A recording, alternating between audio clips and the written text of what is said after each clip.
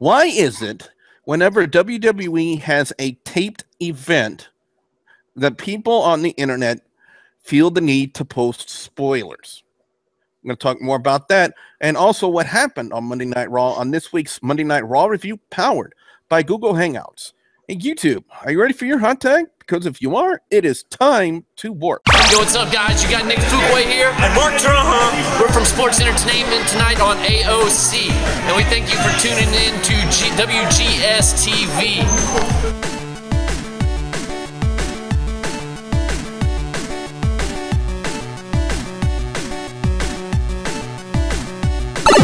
Greetings, YouTube. You're watching into another episode of WGS-TV right here on YouTube.com/WrestleGamer. Today is Tuesday, November 10th, 2015, which I believe right now is National Fallout 4 Day, because the Fallout 4 video game got released today, and I think a lot of people have been writing up excuses and doctor's notes so that way they can skip out work today to go play Fallout 4. But anyway, beyond that, last night was Monday Night Raw, so we're going to go ahead and talk about that and discuss a few things that I definitely have on my mind, especially when it pertains to Monday Night Raw and the propensity for people on the internet to post spoilers of taped events like it's a good thing. But anyway, let me introduce my co-host on the review this week, ladies and gentlemen. You know him as that resident music mogul over on YouTube.com/LanceMossTV. He is the incomparable Lance Moss. Lance, how you doing? I'm doing pretty good. Let's have some fun with this, or at least try to.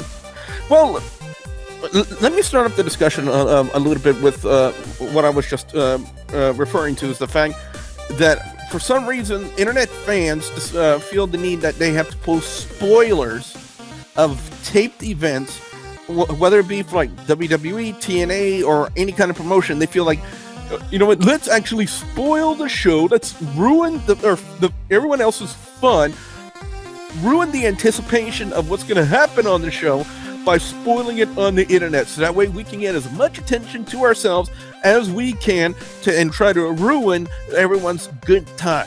One of the things I hate about spoilers is the fact that they try to ruin the show. You know, and it doesn't really rest in the wrestling industry in itself.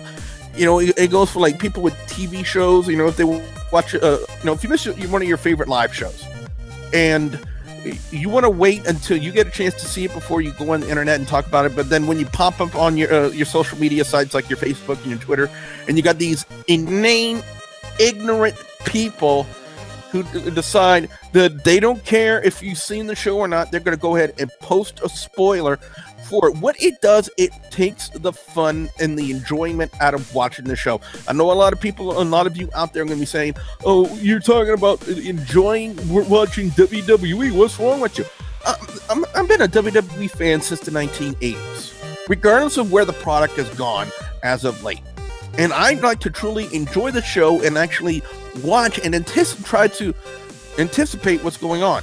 I don't want my shows being spoiled. Lance, I don't know how you feel about the whole situation, but that's personally how I feel, and that's one of the reasons why I hate spoilers. Yeah, I mean, shoot, I'm pretty sure the spoilers get out every freaking week for SmackDown. Yeah, and I avoid them like the plague. I would, but I don't watch SmackDown, so it don't really bother me. But anyway, then I mean, shoot, it's even a problem. But in Tarantino's movie he's supposed to have called I think The Hateful Eight, it got pushed back like 2 years because somebody broke his clause and started talking about the movie. He had to go back and rewrite stuff to keep spoilers from happening. Yeah, and that's one of the things that fans these days need to realize, that not everybody likes spoilers, including yours truly. Oh, come on, Billy. You know you love spoilers. Oh, hell no. Even when video games, apparently there's a big rumor going around that, especially when it pertains to Fallout 4, that somebody on YouTube went ahead and spoiled the ending of Fallout 4 because they did not want anyone to show support to Bethesda, the creating company behind Fallout 4. And again, one person didn't want everybody else to show support for Bethesda, and that was the only reason why rumored that this guy spoiled Fallout 4 in the ending. So spoilers are not a good thing, guys and gals, especially when you try to anticipate like good video game endings. And whenever I do DVD reviews, I always like post a warning that, if you have not watched this yet, it will be a spoiler. So if you don't want to watch it, click off. And especially when it pertains to these reviews. If you haven't watched Monday Night Raw yet, click off on this video. Because you don't want to get spoiled. You don't want spoilers for the show before you watched it yet. But anyway, I think we've dwelled enough on that one. Let's get to Monday Night Raw. One of the big things that everybody was anticipating is how would WWE follow up and address the situation of the Survivor Series tournament, and in what direction they would go for the WWE World Heavyweight Championship. There's a lot of rumors out there that Roman Reigns seems to be the guy that's going to be pushed. Apparently there's reports out there, especially from the IWC, that Roman Reigns was set to win. But then again, those are rumors. There are not confirmations of stories. So I don't know why people bring any validity to those kind of stories. It's just beyond me. Why did they look into these things and think, oh, this happened and this happened, so it's too coincidental, so it must be that. I don't go that route. But anyway, the way they would open up Monday Night Raw is, they would try to goad Roman Reigns. Triple H would try to goad Roman Reigns into becoming a part of the Authority by saying, you know what, you don't actually have to be in the tournament since you already won the #1 contendership. And this tournament could be for the person, for the winner to have the right to face you at Survivor Series if you become our guy. And when Roman Reigns turned him down and ends up working the match against the Big Show. Now, I don't know if you've seen the reports like I've seen it, Lance, but apparently there are the reports, and I think probably now with the because as of late we've been seeing Big Show wear a brace on his knee. That Big Show as of late has been working with a knee injury. Well, let's face it. He's a giant. He is a heavy man, and he's getting old, so sometimes parts wear out. Yeah, and I love how at one point in the match he screams, "I'm a giant, I can do what I want." Except when he faced Brock Lesnar at the Go to Hell tour, and Brock Lesnar totally pwned your ass. I'm just saying, WWE creative plays their storylines out really, really weird. They portray Big Show as this big, unstoppable giant in the wrestling industry. And then when he faced Brock Lesnar, he got his ass totally kicked. And in this match, he ends up losing to Roman Reigns when Roman Reigns hits the spear. I really don't understand the direction WWE Creative is going. And whoever's on there, as we're now being joined by the host of Hardcore Wrestling Radio, Rick Head. Rick, how you doing? I've had better days, but I'm hanging in there. Oh, your day can always start out well, Rick, when you always have a fresh set of batteries. And your day can always get better when you have all your little set of duckies. Well, did I turn into HWR last night? Yes, I did. Yeah, and well, you know what? Last night was a fucking whole shit because I had all my OBS software set up, and of course, little did I know that all I was pretty much doing was talking to myself, which sucked because I didn't realize that until after the show, and I'm like, what the hell? Now, folks, if you don't know how OBS or streaming software, sometimes it can be very fucking quirky, and I was not happy. It was just totally sucked. So my Raw review, my in the moment whole storyline was gone. Shit, I am so yeah. And the batteries was not for me; it was for my kid. Oh, okay. So I'm glad we got some clarification on that. But one of the things we're in the middle of discussing is the fact that the lapse in intelligence in WWE Creative, especially when it pertains to the direction of the Big Show gimmick. And one of the things I was referring to is Big Show screamed during his match last night that I'm a giant, I could do what I want. And yeah, you may scream that, but when you face Brock Lesnar at the Go to Hell tour, you got your ass totally pwned by Brock Lesnar, and then Big Show ends up losing to Roman Reigns via a spear. And I just don't think WWE Creative is doing a very good job right now in WWE. Well, what do you expect? I mean, come on, let's be honest. You know, Big Show is winding down his career. He's trying to do that one last streak where he can beat the hell out of people and be this monster. The problem is when you are, for so long, made a joke and you're trying to do this I'm a Giant thing. It was working for a little bit, but it was a short run. You know, and I've talked about this before on other shows. Braun Strowman could very well be heading down that direction pretty soon, because Braun Strowman, hate to say it, yeah, he's a powerhouse, but his wrestling skills suck. Yeah, he's grand from goose shit. Yep, but anyway, up next we're going to have Titus O'Neil and Kevin Owens. There was no doubt about that. But one thing I will tip my hat to is the fact that how Titus O'Neil was able to really get up there for the pop-up powerbomb last. That was actually pretty cool to see. Yeah, match kind of like this to me. This whole first round, friggin' predictable. But yeah, that was an impressive pop-up powerbomb. There was one match that I did not get right, but I will not reveal that to Rick or anybody else until we get to that match. Becky Lynch and Paige. First thing I want to applaud that there was no Bella in sight for this match, so that was good to see. So at least we would have a somewhat decent match between Becky Lynch and Paige, and that's exactly what we had, a somewhat decent match between Becky Lynch and Paige. Apparently Paige is quite popular in the UK for some odd reason. Oh yeah, she's from the UK.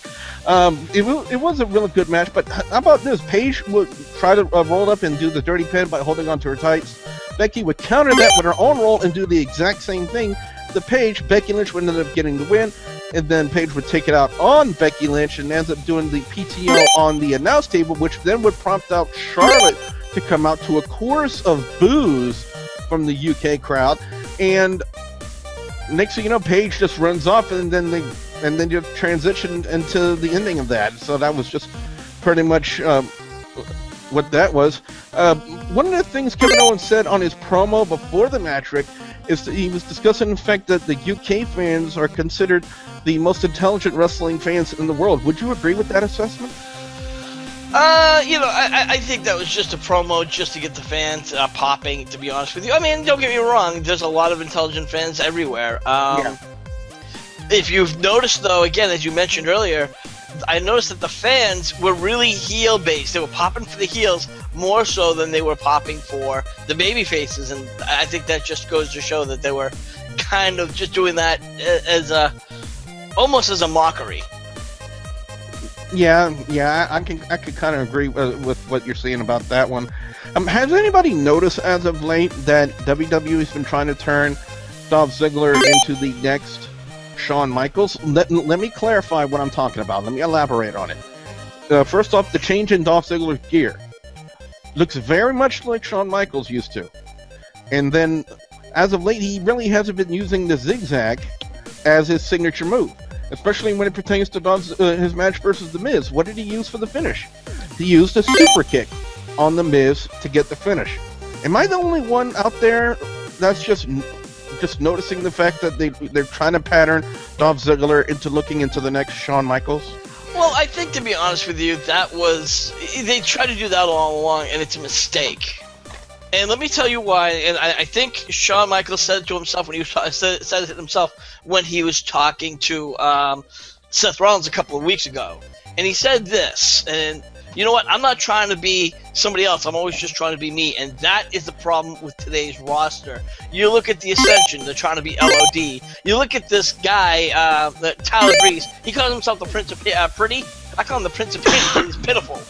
And he reminds me of like a watered-down Rick Martel. You know, and now you have Dolph Ziggler, and people didn't know whether he was trying to be Billy Gunn or Shawn Michaels. And it's really coming to that big mistake that they're trying to make these guys something they're not. They need to be themselves.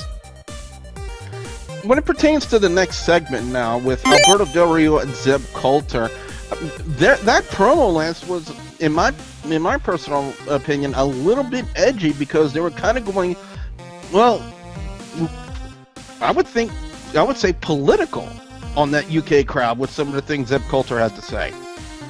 Well, for Zeb, it really wasn't that edgy, because remember all the "We the People" thing? That's tame for Zeb Colter. Yeah. Because it was, oh, you wetbacks, or y'all need to go back across the border and die.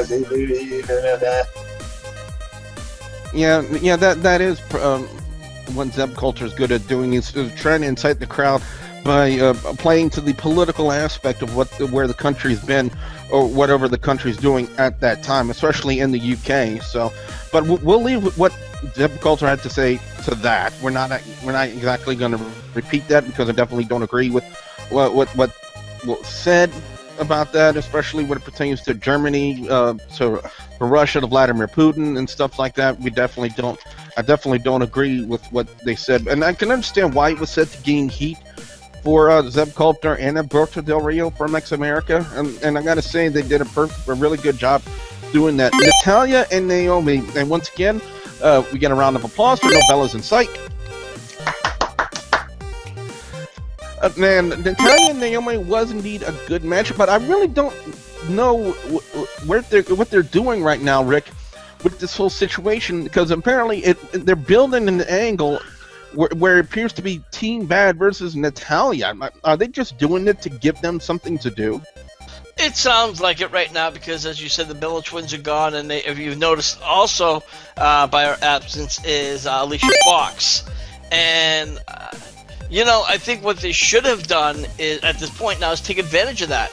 They should have had Alicia Fox, Team Bad stop beating up on Alicia Fox, and they also had Natalya, and now those two come together. We've said it more than once. These groups need to stop mixing it up, because it's not working.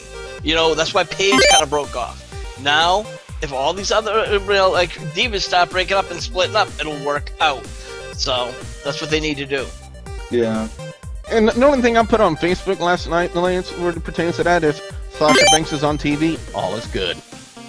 Yeah, that's actually what I think this whole feud between Team Bad and Natalya is going. Because if you know, she kept mocking them, going, "We want Sasha, we want Sasha." Up next we have Sheamus and Cesaro, and one of the things the IWC decided to spoil last night on social media was the whole confrontation between King Barrett and this England footballer Wayne Rooney. If I piss off people who watch England football, I really don't care, because I have no idea who Wayne Rooney is, and I don't watch. First off, you're wrong. It's not football; it's soccer. There's only one football, and it has nothing to do with a little round ball. Yeah. I'm pretty sure the Stanley Man actually might disagree with that. I said might. I didn't say he would. I said he might. But anyway, it was this guy, Wayne Rooney. Apparently there was a confrontation. He ends up slapping King Barrett, and that was kind of like a half-ass slap in my opinion. But then again, it's a soccer player asked to pass a slap to a wrestling guy. I mean, he's not going to know how to perfectly do the spot. So yeah, I kind of expected a half-ass slap, and that's what we got.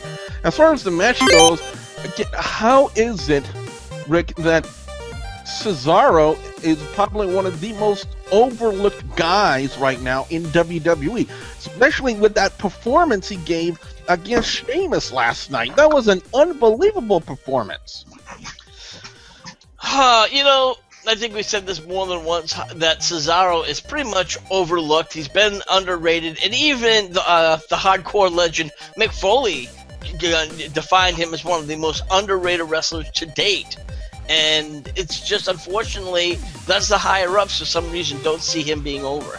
In fact, if you've noticed something, when they had the Cesaro section, which supposedly was given up by fans, I call bullshit on, because now they have all the other, they have those exact same signs with the exact same print being for other wrestler section, and it's just not working. And unfortunately, they stole the heat that was working for him.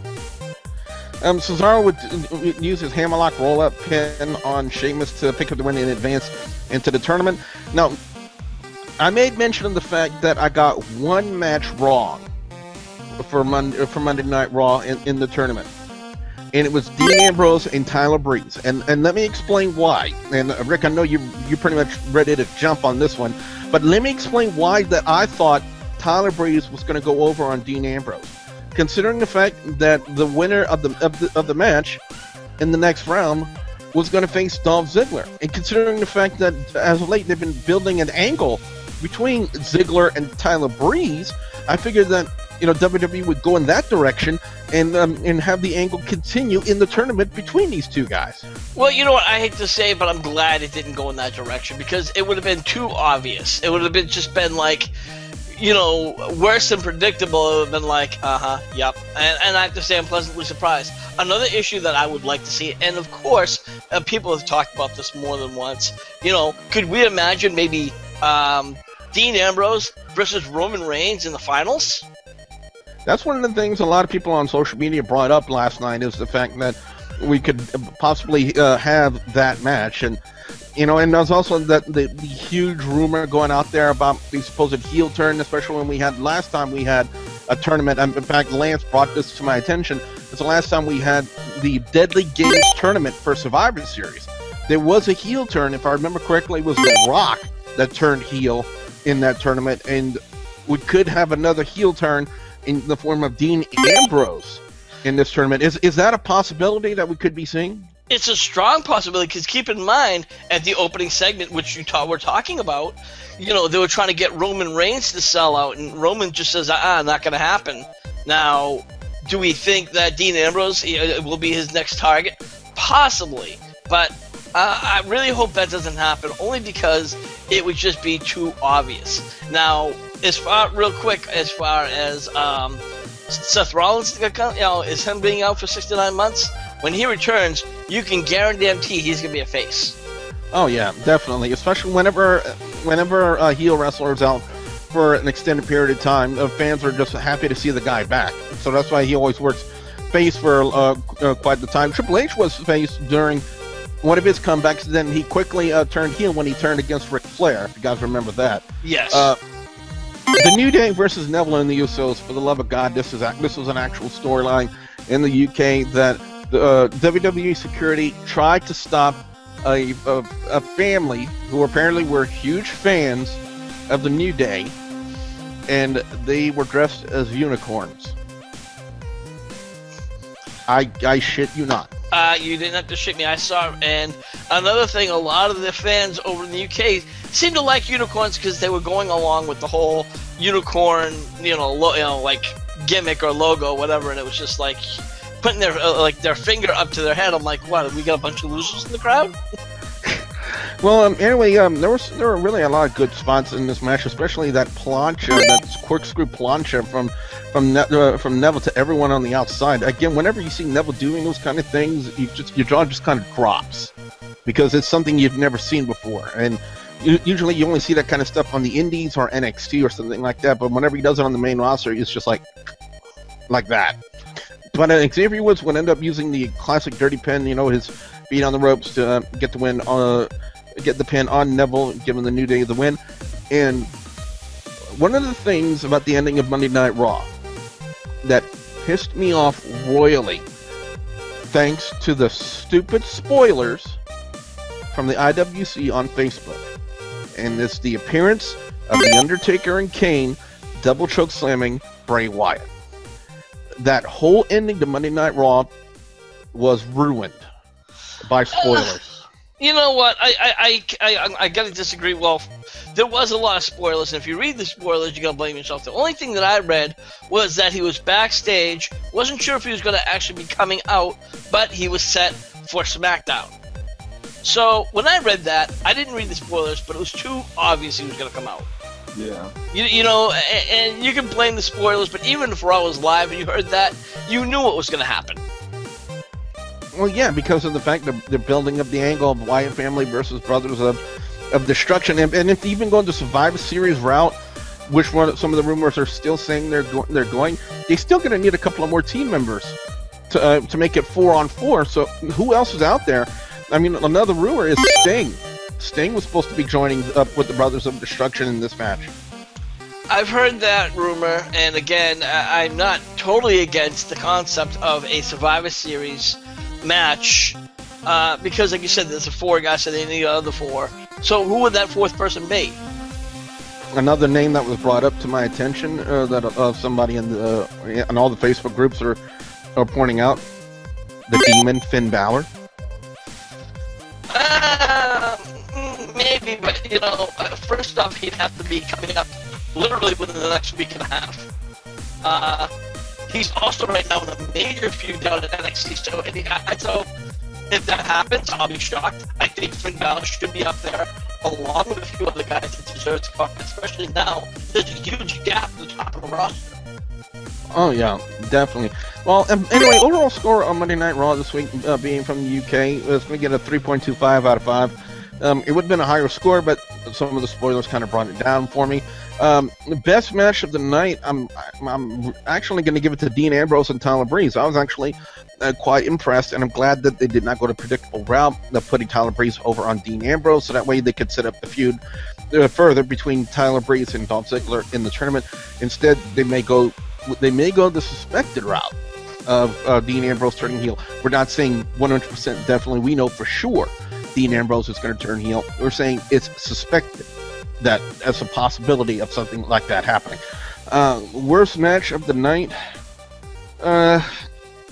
Honestly, I wasn't too impressed with Natalya and Naomi, to be honest. It could have been a little bit better, but it just wasn't. And then, of course, with Team Bad beating her down at the end of the match was something we've already seen before, and apparently goes to the storyline of the angle they're building between Team Bad and Natalya, and evidently, possibly now Sasha Banks and Natalya. But anyway, that's been my overall score and my picks for best and worst match or segment. Rick, over to you. Your overall score and your picks for best and worst match or segment of Monday Night Raw this week.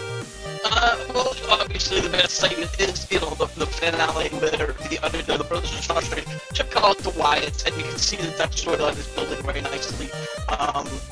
Whether they're going to have Sting or not, that can go in so many different directions. That might even be a setup for WrestleMania. The legendary Sting versus Undertaker, personally, I don't know.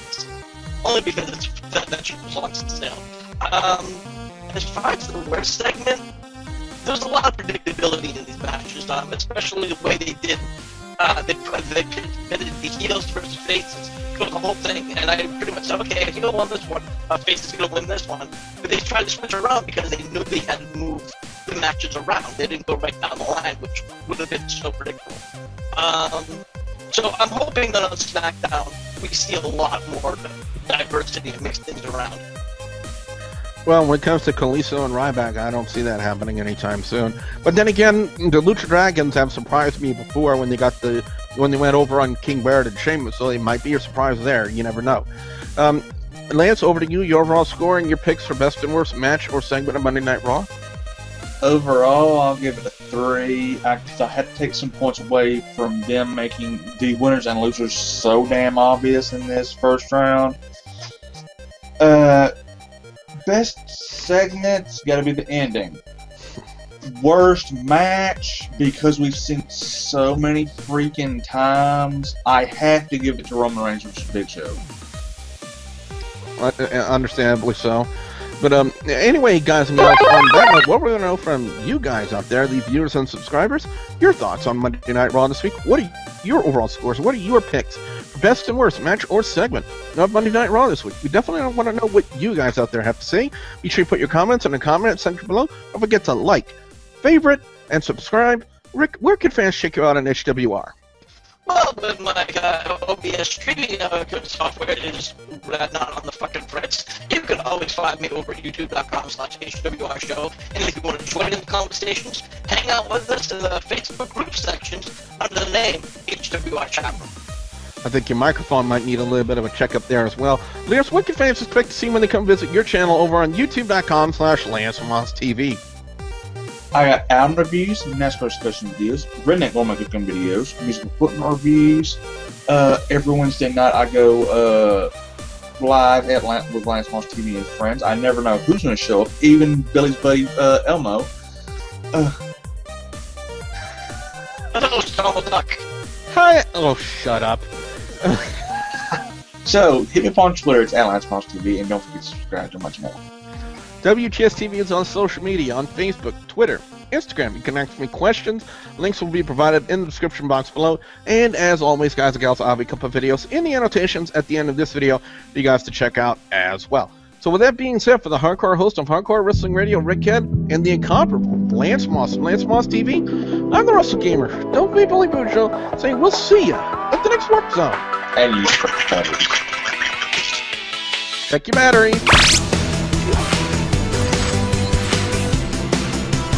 Alright, at least I'm getting some upgrade circuits. Wait a minute, wasn't there a bench around here? That is just wrong on every level. That is just every sense of the word wrong.